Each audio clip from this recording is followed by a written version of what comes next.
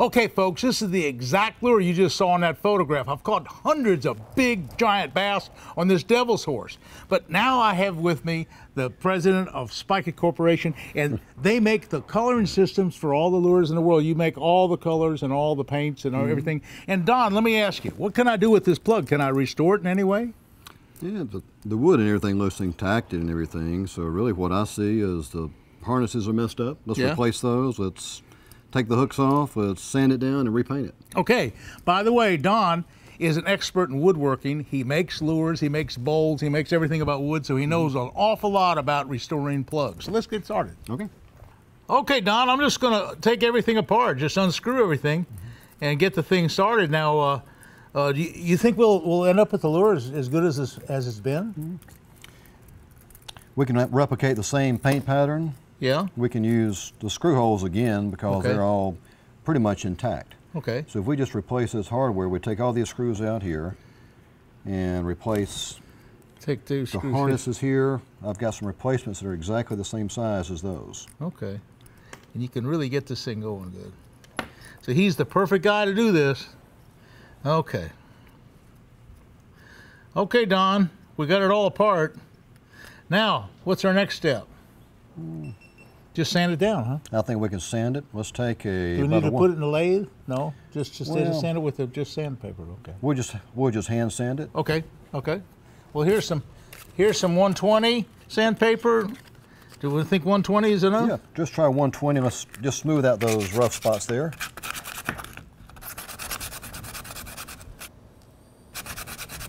The 220. Yeah. You Okay. just keep on sanding just like you're going there. Yeah.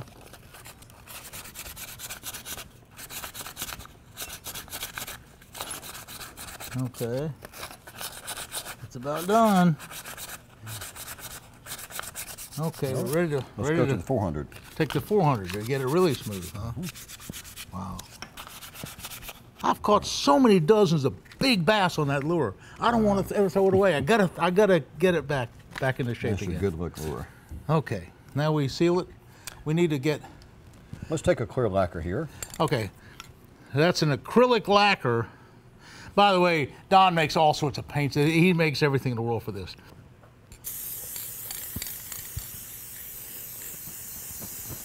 Oh. Okay, what do you think?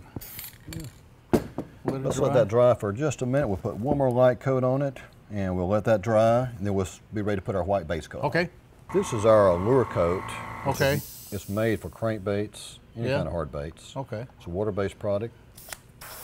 It's made for airbrushing. It seals it up good. I'm going to have a better lure than when I started. I got to get the bottom. Okay, I got the bottom right there.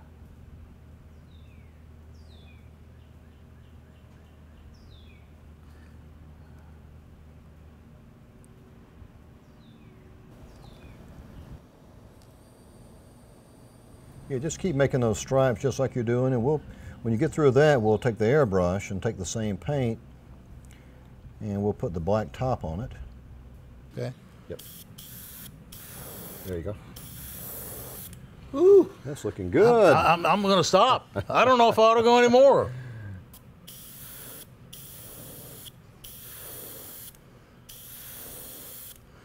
I think I got it, Don.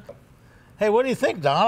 I'm getting pretty close, huh? You get to be an expert. Man, I think we got this thing about done.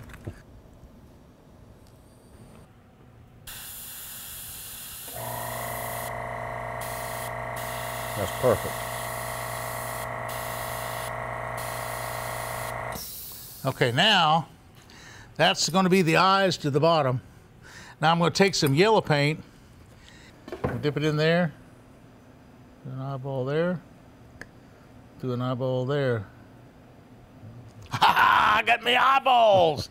Son, I'm ready to go. Except for a little bit of a red throat. I got to get a little red on the throat right here and right here at the bottom. And a little bit of black right on that yellow when it dries. Okay.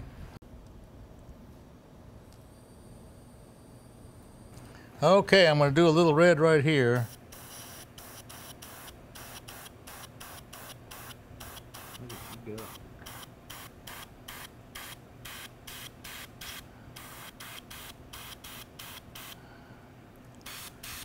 That's pretty good, huh? Yeah, that looks, let it dry for just a second, then you put another coat on it. Now We're just about ready to put it back together again. Yeah. The next thing we'd do is put a clear coat on it to give it a little extra protection, and then we're ready to put the hardware on. Okay. This is a urethane base, so it's worm resistant. Okay. So if the worm touches that, it not only does it give it good durability. You know, a lot of people make the mistake, they'll put plastic worms in with their hard lures, and that's the worst thing you can do, because not all the paints are compatible. But if you have a urethane or epoxy, it makes it worm, it's what they call worm proof. Okay. And as long as you've got that on there, a worm can touch this, and it's not going to hurt it. Okay. If you had a regular acrylic lacquer or something that you put on, it'll protect it for about 2 or 3 days, and then all of a sudden the worm will just dissolve that whole coating off. Yeah. So we like to use a good worm-proof finish, just like this one here.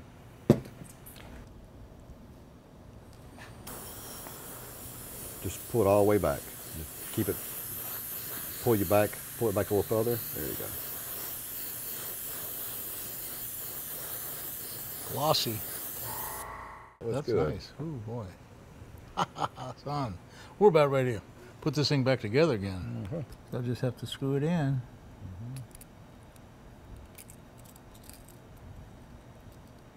Okay, Don, I think we have the whole plug rebuilt.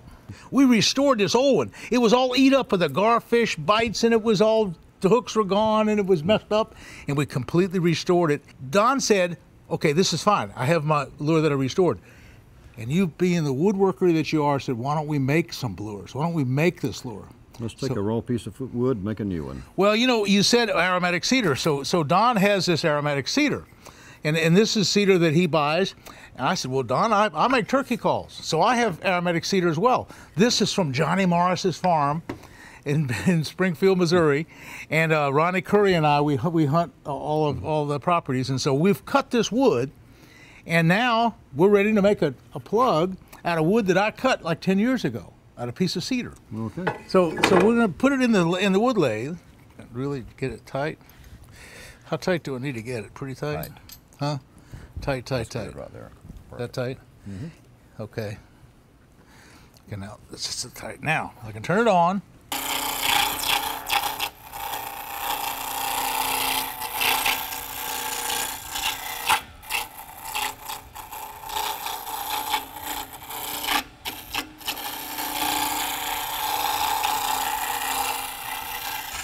Okay. Now the next thing is we got to shape this thing kind of like this. Okay.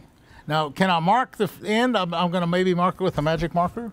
Yeah, just take a marker and mark your ends, and you'll see that marker. You'll see the mark when it's turning. Okay. Now you can mark it completely now. Turn it back on again. Okay. Yeah. There you go. Perfect.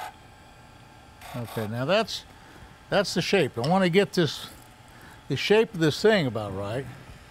I'll put it where I can look at it. And do I want to use this other one? Why don't you go ahead and start with? We'll start using this one. This is a carbide bit.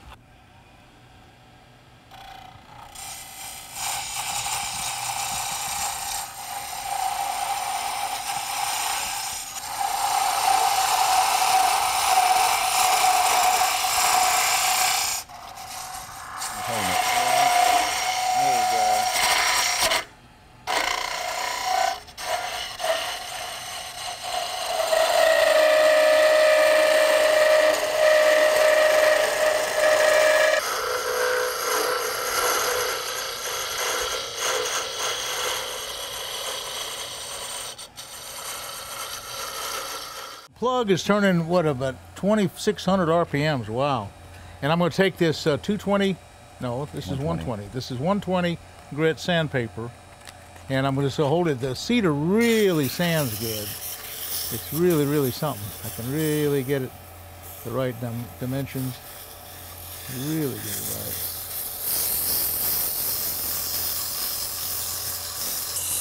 Get the taper right.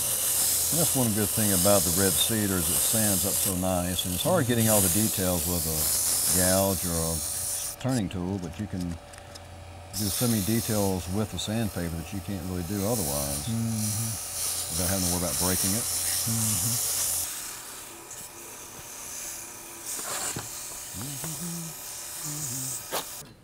if you go ahead and just Okay. cut it about right here, that lets you have enough room to Okay. break something.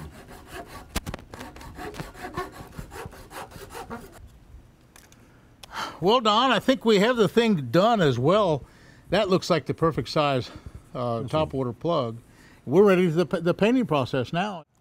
Don, when I was just a teenager growing up, I couldn't afford lures, so I built some of my own lures. It's so rewarding, folks, to build a lure that you catch your own fish on. It's the most cherished thing in the world, so you ought to try it. It's really, really good.